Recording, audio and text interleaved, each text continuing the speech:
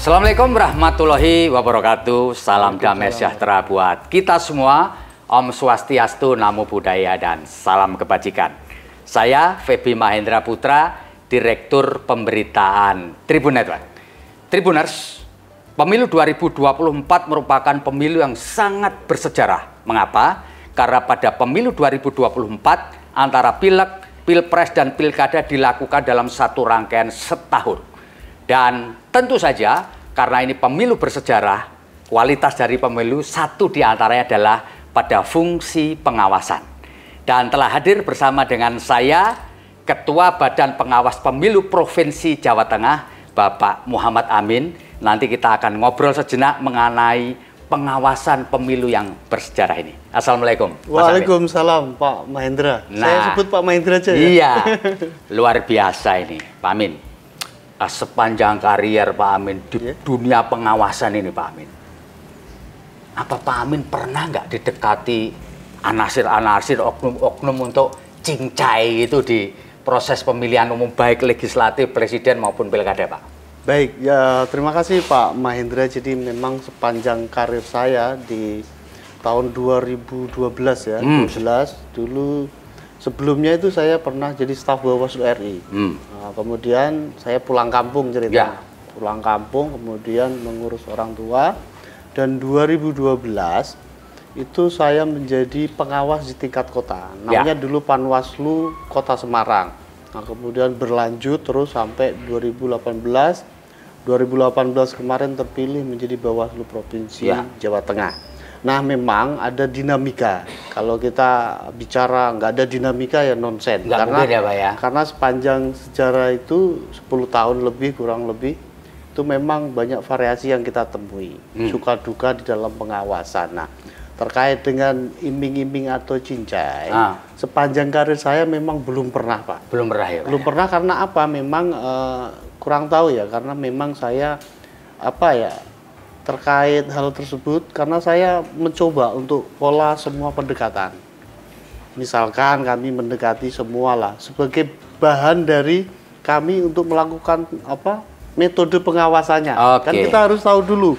Misalkan kami dituntut untuk mendekati partai politik, peserta pemilu. Itu sebagai pola komunikasi saja. Kami tegaskan di situ bahwa saya di sini mayoritas juga kawan. Gitu ya? Pengurus-pengurus parpol kawan. Makanya kami sampaikan, oke, kita berkawan, tapi saya sedang melakukan tugas. Oke, jadi ada garis tegas yang ingin kami sampaikan di situ bahwa kami sama-sama melakukan tugas sesuai undang-undang. Itu memang ada dulu misalkan kalau ngerokok gitu pernah, itu jujur ngerokok, ini mas rokok, tapi barengan rokok dan gitu. Nah itu yang kita sampaikan. Sepanjang ini jujur saja belum pernah ya, Mas Amin. Banyak orang sampai sekarang tuh masih berpendapat bahwa untuk memenangi pemilu, ya mau jadi legislatif, presiden maupun bupati, wali kota, gubernur, itu sebenarnya bisa melakukan pendekatan kepada KPU dan badan pengawasnya. Sebenarnya benar nggak Pak isu semacam itu bahwa orang bisa memindahkan suara dari si A pindahkan ke B, dari B ke C, ya kan? Lalu kemudian berebut antar teman sendiri dengan bantuan oknum petugas di KPU dan Bawaslu. Itu sepanjang pengetahuan Mas Amin mungkin nggak sih? Begini, jadi bahwa memang konteks pemilu ini kan adalah untuk memilih memilih wakil. Kalau DPR wakil rakyat, kalau presiden memilih satu pemimpin yang dimana ketika memimpin itu kan salah satu yang ditugaskan atau amanat dari undang-undang pemilu sendiri adalah sebagai peserta pemilu. Dan satu-satunya mekanisme dalam mencari pemimpin melalui sana dan juga melalui partai politik. Otomatis penyelenggara KPU dan Bawaslu adalah sebagai fasilitator. Kami melakukan tugas sebagai pengawasnya. Ketika KPU sebagai penyelenggara, otomatis kalau pendekatan kan dalam konteks apa dulu? Pendekatan kan harusnya memang dekat, karena nggak bisa terpisah. Ada peserta, ada penyelenggara, terus kemudian ada DKPP, ada pengawasan dan lain sebagainya. Semua hal menjadi satu, makanya ketika itu berjalan, nah koridor itulah yang bisa membuat pemilu itu berjalan. KPU dengan tupoksinya ya, otomatis mereka berhadapan langsung dengan peserta pemilu. Ya. Prosesnya seperti tahun ini misalkan pendaftaran calon. Ya, betul. Otomatis kan harus mendekati. Ya. Terus harus punya help desk. Bagaimana persyaratan menjadi calon legislatif itu kan dikonsultasikan terus. Nah, tugas kami juga melakukan sama pendekatan kepada partai politik. Kemudian partai politik juga sama-sama konsultasi bagaimana Pak kalau saya berjalan begini melanggar enggak. Oh. Nah, artinya mutualisme di situ, simbiosis mutualisme dalam tanda petik untuk sama-sama berjalan sesuai koridor. Tapi sebenarnya ngatur suara lewat KPU mulai dari kabupaten, provinsi sampai pusat iso nggak sih Mas? Jadi gini, kami coba jelaskan bahwa di setiap lini itu kami punya pengawas. Namanya satu ya berjenjang ya, pengawas TPS, kemudian pengawas kelurahan, pengawas kecamatan, kabupaten, provinsi sampai RI, berjenjang. Nah, ketika di dalam proses rekapitulasi lah, kita ini bicara pungut hitung rekapitulasi. Partai politik pertama juga punya saksi. Oke, kemudian di sana juga ada petugas KPPS berjumlah 7 dan juga ada penjaganya namanya apa ya? Satpam di TPS itu. Tapi mohon maaf Mas Amin, tidak semua partai loh punya kemampuan untuk menghadirkan saksi di TPS.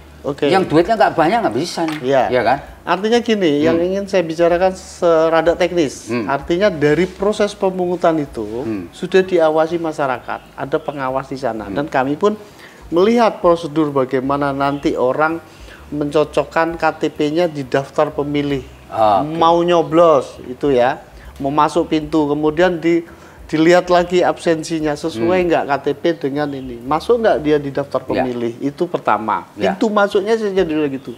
Kemudian kita selesai, ada proses bagaimana dia dikasih surat suara, dicocokkan. KTP-nya nggak masuk di DPT misalkan, kan nggak boleh. Itu langkah pertama pencegahannya di sana. Kemudian sebagai koridor yang kedua yaitu nanti dikasih surat suara. Kemudian dikasih surat suara ditunjukkan. Ini loh belum dicoblos, masih bersih. Kemudian dari sana baru masuk ke bilik TPS. Bilik TPS kemudian itu memilih sesuai hati nuraninya misalkan. Nah kemudian nanti baru dimasukkan. Kalau dulu ada presiden, wakil presiden, terus kemudian lain lah sampai tingkat kabupaten. Nah dari sana masuk ke proses rekapitulasi. Rekapitulasi itu adalah satu persatu Bapak. Terus kemudian, nah ketika direkap itu kan otomatis semua partai melihat, masyarakat melihat, pengawas melihat, pemantau melihat. Nah dari sana, saya pikir kok susah gitu ya? Susah ya Pak. Di dalam alam pikiran kami. Secara teoretikal susah. Betul. Ya.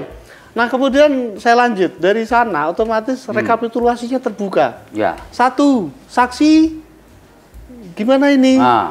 Sah, dicoblos Pak, tidak sah. Otomatis kan dipisahkan. Itu langkah yang berikutnya. Nah, berikutnya lagi ketika rekap itu kan semua dihitung secara terbuka. Kemudian dimasukkan di rekapitulasi, saksi mendapatkan salinannya, dari itu ya. Pengawas mendapatkan salinannya. Kemudian itu baru rekap tingkat kalau sekarang tidak ada lagi tingkat kelurahan, langsung ke kecamatan. Nah, kecamatan kan sama prosesnya. Proses sama ya. Nah, kemudian dari sana baru input yang secara elektronik melalui inilah digitalisasi. Nah, itu. Jadi itu prosedurnya ketat gitu ya. Prosedurnya sangat ketat. Nah, kalau memang paradigma masyarakat kok gampang loh. Nah, ini saya yang belum mendapatkan. Iya. Kalau normatifnya begitu Pak. Kalau di luar itu saya tidak tahu mungkin dibelinya gitu loh. Lewat mana gitu loh. Iya. Jadi Bapak Mas Amin bingung sendiri bagaimana cara ini ya? Iya, caranya piye? Apakah misalkan ketika perolehan caleg A misalkan itu 100 terus saya 50. 50. Terus suaranya Mas Amin dipindahkan ke saya. Otomatis kan ketok dari rekapitulasi itu. Dan ada manualnya loh Pak. Satu kertas utuh. Kan saksi parpol bisa dong loh. kemarin WKP semene kok aku kok jadi kurang gitu ya? Nanti. Nah, Karena itu berjenjang. Nah, ya. itu pemahaman saya. Ya. Oke, Pak Amin, sepanjang Pak Amin bergelut di dunia pengawasan ini, pernah nggak mengalami suatu peristiwa yang Mas Amin sendiri tidak bisa lupakan? Apa itu? Ketika di 2015 itu di dalam pilkada, itu ketika kami rekapitulasi dulu di Semarang Utara, itu pemilihan wali kota.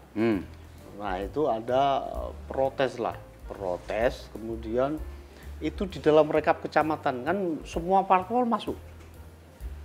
Semua parpol itu karena ada satu dugaan dulu penggelembungan suara yang dilakukan oleh salah satu. Jadi markup gitu ya, dinaikin suaranya. Yang tadi korelasinya dengan tadi yang Jenna sampaikan. Nah, itu dugaannya di sana markup. Nah, terus? Kemudian itu protes semua saksi-saksi. Terus kemudian tim sukses juga protes. Nah, itulah yang sampai heboh itu. Teriak-teriak, sementara saya dengan pengawas itu hanya beberapa orang. Nah, di situ ya bismillah saya bilang. Saya menjelaskan. Tapi gemeter juga, Mas Amin? Iya, otomatis. Pasti gemeter, Pak. Karena masa itu ratusan betul. Yang teriak, yang heboh itu saat rekap loh. Tengah malam rekapitulasi. Nah, di sana akhirnya kami menjelaskan duduk perkaranya dengan KPU tentunya. Dulu kan kami KPU kota dengan menjelaskan di situ. Kami dudukkan bareng. Nah, kemudian kita jelaskan satu persatu runutannya sebetulnya di mana.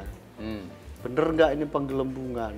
Sementara di rekap C1, ini lo semua kan komplit. Dan saksi kita dudukkan juga yang protes. Oh gitu. Itu sama. Tapi clear? Dua clear artinya. Ternyata itu memang ada human error. Nah, kan akhirnya ketemu. Makanya kami kenapa saat ini Bawaslu itu punya tagline pengawasan, pencegahan, kemudian penanganan pelanggaran. Rangkaian ini tidak bisa terpisahkan. Begitu. Ya, Mas Amin. Dari nomenklatur atau dari portofolio yang saya baca itu, Mas Amin ini kan lebih suka aktif atau bergerak di bidang pengawasan. Mengapa, Mas? Ini ada kisah panjang. Oh, kisah panjang. Pendeknya aja, pendeknya. Dulu saya itu di KIPP. Reformasi 98 ketika semua lah, ini kan momen juga reformasi itu. 25 tahun reformasi kayaknya.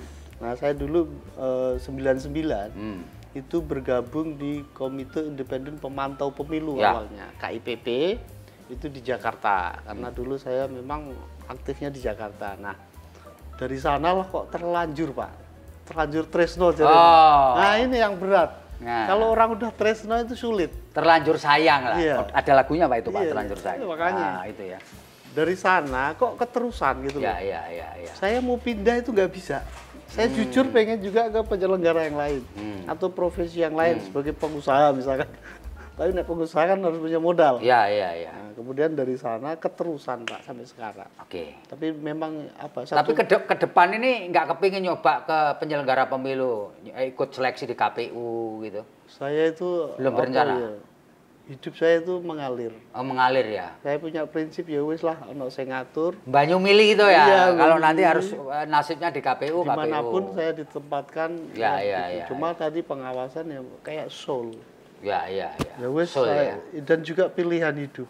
Nah, ini yang mungkin rada berat bagi orang lain melihatnya. Karena padahal dilihat dari ininya kan ya variatif. Pak, satu ini pertanyaan pamungkas saya. Sepanjang Bapak menekuni dunia awas mengawas ini, pernahkah Bapak dan keluarga mengalami teror? Baik itu teror psikologis, teror fisik maupun teror yang lain. Pernah nggak?